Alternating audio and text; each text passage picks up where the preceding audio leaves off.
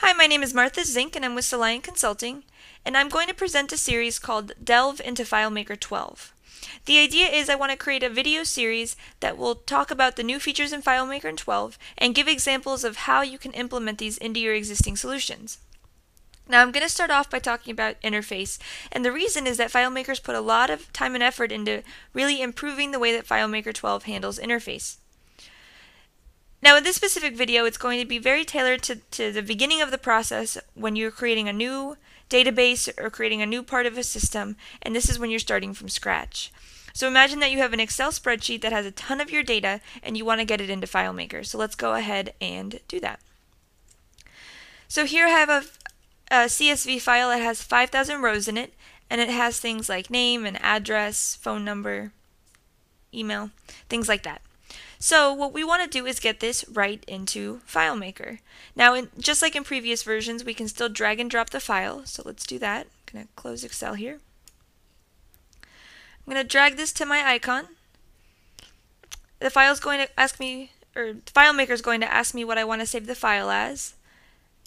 Going to save the file on my desktop, and pretty quickly I have my 5,000 records right into FileMaker. Now, similar to previous versions, we're right into table view. But what I want to do is show you what the list view and the form view look like. So I'm going to jump into layout mode. I use the keyboard command L or Control L on the PC. And under layouts, I'm going to choose new layout. I'm going to give it the name contact list and make it a list view. When I hit next, it's going to ask me what fields I want to add to this layout. Now I'm in a list view, so I really don't want to add too much data to this layout, so I'm actually just going to choose everything through the address. I click next. I'm going to click next once more, and here's where the new feature comes into play. In FileMaker 12, we get a list of themes, which we did in 11, but they were much simpler and really based off of color and font more than anything else.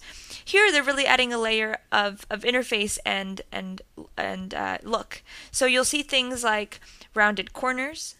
You'll see that when we scroll down a little deeper into these, you'll see things like gradients on certain objects.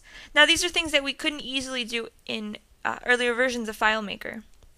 Now the question is, why is this so important?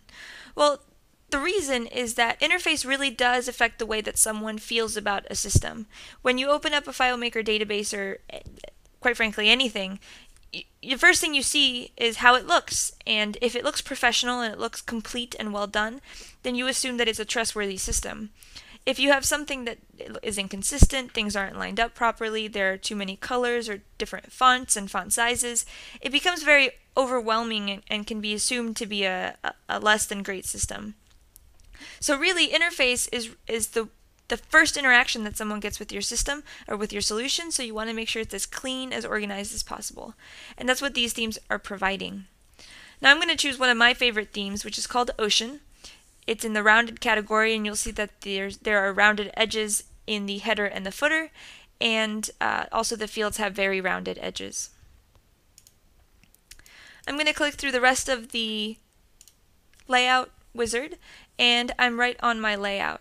Now you'll notice that without doing much more than creating the layout and choosing the theme, it looks very sleek and clean. It looks very organized and very usable already. So I can scroll through these records and see my data. Now you'll notice that FileMaker 12 pretty much highlights the record you're on by showing the border and fill for the fields. So that when I go down here and click on Julia, you'll see that the top record no longer has the white background on it, but it's the record that I'm in that shows it. Also, as I tab through the fields, you'll see that it becomes very obvious what field I'm in because there's a very obvious highlight and darker border around the field. So it's these little things that really do make a big difference in developing something that's very user-friendly. And more importantly, this is right out of the box, it looks this good. Now if I jump into layout mode, I'm going to create a new layout, and I just want to show you what a contact details view or a standard form view would look like. Now in the previous case of the list view, I only added certain fields because in a list view you don't want to go too far to the right. You want to keep as much on the screen as possible at once.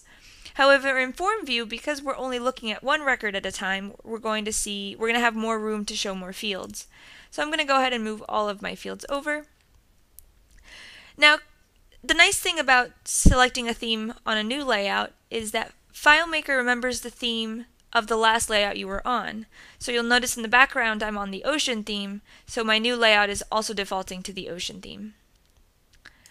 I'm going to hit Finish, and right off the bat, FileMaker's created a layout that, again, is very clean and organized and can be modified, but even straight from the box pretty much, it's very intuitive. And just like in the other layout, when I click on a field and change records,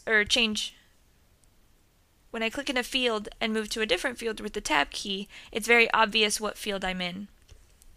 Now, while these may seem like very small details and things, again, that don't have to do with scripting or calculations or all these cool things we like to do in FileMaker, keep in mind that the interface is one of the most important pieces of any solution. As I mentioned before, it makes it feel very professional and organized, and really affects the way people see your database. Now, in this video, my goal was only to show you what FileMaker can do out of the box when you're creating new layouts, and how easy it is to apply a theme. One last quick thing I want to show you is you can change a theme. I'm going to right-click in some empty space in Layout mode and choose Change Theme. And then I can go down here and choose any other one I want. Now, I urge you to be careful about doing this, in that once you apply a theme, you might move things around on the layout. You might make fields shorter or longer, maybe they're taller or shorter. And what happens is when you change to a different theme, it's going to apply that to all objects on the layout without awareness of where things are or how close they are to other objects, things like that. So now we have a completely different theme on this layout. But again, if I had moved things around or kind of sized things to that specific theme, it might not fare too well. So your best bet is to pick a theme and stick with it and keep consistent with using it and not changing the theme in FileMaker. FileMaker 12 has added a slew of new features with interface. Again, this was the very basic, very beginning, just talking about what FileMaker can do out of the box. So if you're interested in finding out what else FileMaker can do, please watch my other videos. Thanks.